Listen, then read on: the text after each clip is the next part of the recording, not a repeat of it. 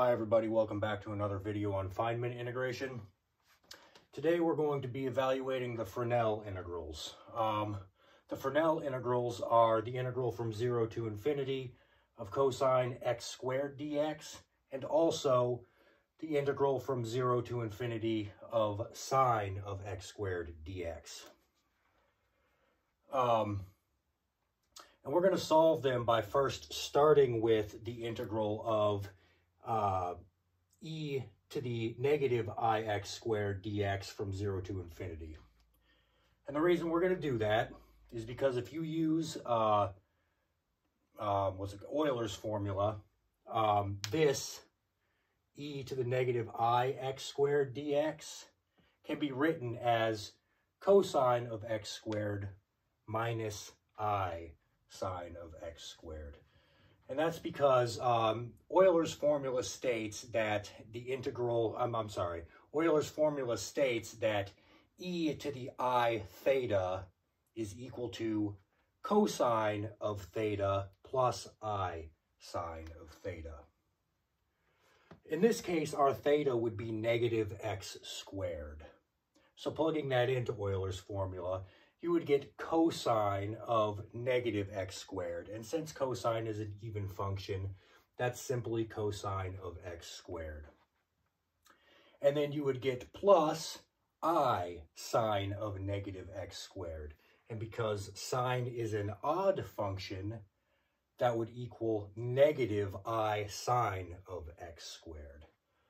So you can see that's equivalent right there. And we'll be using that to solve these integrals right there.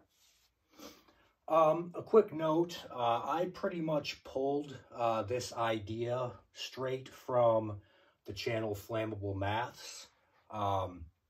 This is going to be a much quicker version of it. I'm not going to be going through a lot of the work that he did. I'll be skipping a lot of the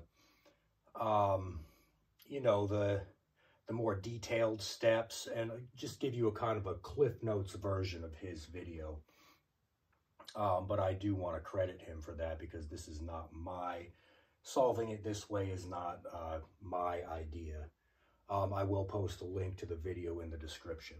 So anyway, to get started with this, what we'll do is we will create a function of t closely resembling our integral I. And it doesn't resemble it as closely as in some of my previous videos, where we literally just insert a new parameter t somewhere in there, for instance, like just putting a t in front of that x squared. Instead, what we're going to do is we're going to replace that infinity up there with a t, and then square the whole thing. So we have f of t being equal to the integral from 0 to t of e to the negative ix squared dx, and then all of that squared. And then we note that if we evaluate our function of t, where t is equal to 0, we will get 0. Because if you plug in 0 for that upper bound right there, you'll just have 0 to 0, and that would evaluate to 0. And we'll also note that if we plug in infinity for our t, we'll get I squared, because we'll end up with exactly this thing right here, squared. So the next step, like usual, is we are going to take a derivative with respect to t of our function of t. And we don't really need to use the Leibniz rule to do that in this case, because you'll notice that with that integral written this way, that really is just one way of writing the antiderivative of e to the negative I t squared. And you learn that in first semester calculus.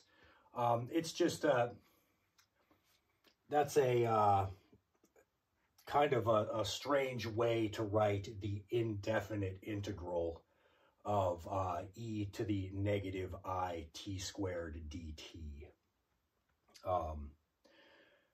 And the reason for that is it comes from the fundamental theorem of calculus part 2. So we don't know what the antiderivative of e to the ix squared dx is, but we can just write it as like capital F of x. So we'll know that if you evaluate this integral like normal, as if you're evaluating a definite integral, you would get capital F of x, which is the antiderivative of this thing, evaluated at t. In other words, you'd get capital F of t.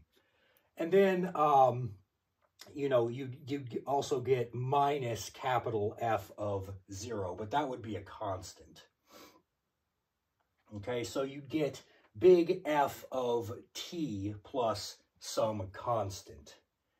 And since we're taking, so yeah, you'd have basically the antiderivative of this function except evaluated at t. And we'll use that later because we're going to be, well, we'll use it right now because we're going to be taking a derivative of it. So anyway, let's use the chain rule on that. We're taking a derivative with respect to t of f of t. Obviously, on this side, that just gives us f prime of t. And on the right-hand side, we need to use the chain rule. So we have a power right there. So we bring down the power and then subtract 1 from it. That would give us 2 times the integral from 0 to t of e to the negative ix squared dx times the derivative with respect to t of the inner function. And the derivative with respect to t of the inner function is the derivative with respect to t of big F of t. So if you take the derivative of an antiderivative, you get the original function. So that would simply be e to the negative it squared. And I hope that makes sense to everybody. So going over it once more, we have 2 times the integral from 0 to t of e to the negative ix squared dx. And that's right here, 2 integral 0 to t of e to the negative ix squared. And then we have the derivative of the antiderivative of e to the negative it squared, which is simply e to the negative it squared. And that's right there. And of course, all that is evaluated with respect to x. Our next step is we just pull out a t squared right outside of this parentheses right here. And what you get is 2 integral from 0 to t of e to the negative it squared times x squared over t squared plus 1 dx. Now we make a substitution where our new variable u is equal to x over t, thereby making dx equal to t du. Stepping over here and plugging in our substitution, we get that f prime of t is equal to the integral from 0 to 1. The reason it changes to 1 is because if you insert t for your x right here, which is what we're doing, you'll get that u is equal to t over t, which is just 1. So we get the integral from 0 to 1 of 2t e to the negative it squared times u squared plus 1, because this is simply u squared in our substitution. And then du. And I hope that makes sense to all of you. Okay. Now the next step, this step kind of involves a lot of work, but I'm just going to skip right to the punchline. This right here, 2t e to the negative it squared times u squared plus 1 is the derivative with respect to t of this thing right here. It's the partial derivative with respect to t of this thing right here, and you can go ahead and verify that. So we could have written that as integral from 0 to infinity of the partial derivative with respect to t of I e to the negative it squared times u squared plus 1 all over u squared plus 1. And then using the Leibniz rule, we can bring that partial derivative outside of the integral sign as a normal derivative. You know, it's just a reversal of the Leibniz rule. Normally, we would be bringing that inside as a partial derivative, but since it's valid to do that, it's valid the other way too. So yeah, so now we have f prime of t being equal to the derivative with respect to t of some function of t. And I hope you agree that this is a function of t. So that makes it very, very easy to find f of t, because we're literally saying that the derivative with respect to t is equal to, so f prime of t is equal to the derivative with respect to t of some function of t. So you integrate both sides and you get that f of t is equal to just this thing right here. Because if you integrate f prime of t, of course you get f of t. And if you integrate with respect to t a derivative with respect to t, you just get the original thing itself, plus a constant of integration. So we have that f of t is equal to the integral from 0 to 1 of I e to the negative I t squared u squared plus 1 all over u squared plus 1 du plus c. And I already have that c crossed out and just set it equal to negative I pi over 4. And I can do that by plugging in the fact that our function of t evaluated at t equals 0 is equal to 0. So that would mean that 0 is equal to the integral from 0 to 1 of I times e to the negative I 0. So you can see that this whole top of that fraction right there will simply evaluate to I if you plug in t is equal to 0. So we have 0 equal to the integral from 0 to 1 of I over u squared plus 1 du. And that integral evaluates to I pi over 4. So we have that 0 is equal to I pi over 4 plus c, giving us a value for c of negative I pi over 4, which I have written right there. So now we have a final expression for our f of t. So now that makes it very easy for us to find I squared. All we have to do is literally plug in infinity into our f of t, and we will have the value for I squared. And from there, it's simply taking the square root of it to find I. Okay, so we plug in infinity for our t, and you end up with e to the negative infinity, which is 0. So this whole thing right here is 0. Finally giving us I squared equal to negative I pi over 4, written right there. Taking the square root on both sides, we get that I is equal to the square root of negative I pi over 4.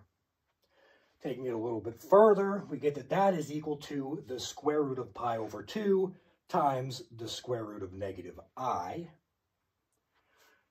In the next step, we simply replace the square root of negative I with the square root of e to the negative I pi over 2, because that is what negative I is in complex exponential form. It is e to the negative I pi over 2. I'm not going to get into any great detail on that. You kind of just have to know that. Or I'm assuming you know that.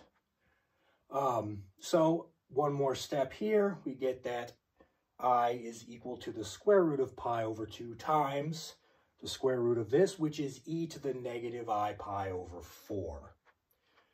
In the next step, I convert e to the negative I pi over 4 to its, I don't know, I think you call it its rectangular representation, where you just split it up into its real and imaginary parts.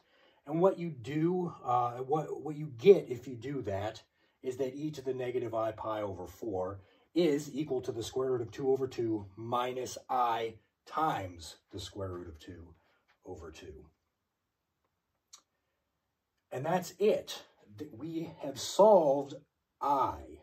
But that wasn't our original goal. Our original goal was actually to solve the Fresnel integrals, which are these. But you can see from here, it's very easy. It's very easy to get these because we have that our I is equal to something real minus something imaginary. We also have that our I is equal to something real minus something imaginary. So we simply match up the real and imaginary parts. And what you do if you get that is that the integral from 0 to infinity is equal to the real part of this thing. The real part of this thing is simply square root of pi over 2 times the square root of 2 over 2. And I believe that, let's see, that would be the square root of 2 pi over 16, which, not good at doing math in my head. Let's see. So you'd get the square root of 2 pi all over 4, and that's good enough. So we have that the integral from 0 to infinity of cosine of x squared dx is equal to the square root of 2 pi all over 4. We also have that the integral from 0 to infinity of negative I sine x squared dx would be equal to negative I square root of 2 pi over 4.